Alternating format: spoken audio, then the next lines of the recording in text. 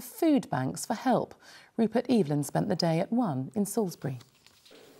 Across Britain, the numbers of those unable to provide themselves with even the basic needs for life is on the up. At this food bank in Salisbury, demand is unrelenting. Grandmother Paula Cooper is 60 today. She's collecting food for her and her son. Without money, it's an emergency brought about by a simple requirement to eat.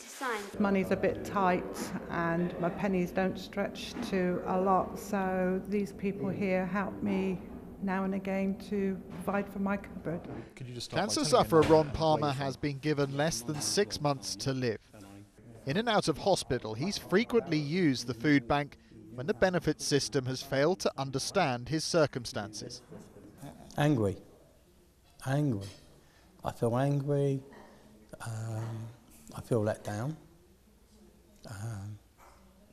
You have enough to deal with, to cope with, without trying to cope with this as well, you know. In the last year, one of the leading food bank providers has seen their numbers rise from 79 to 167. They've helped 61,000 people, a number they expect to rise to 500,000 by 2015. Economic hardships have led to an increase in working families and the under-25s seeking help.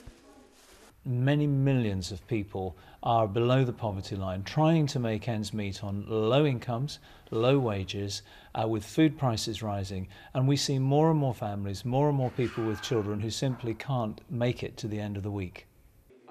It is perhaps an uncomfortable reality that Britain, a first world country, now faces the type of problems more commonly associated with the developing world.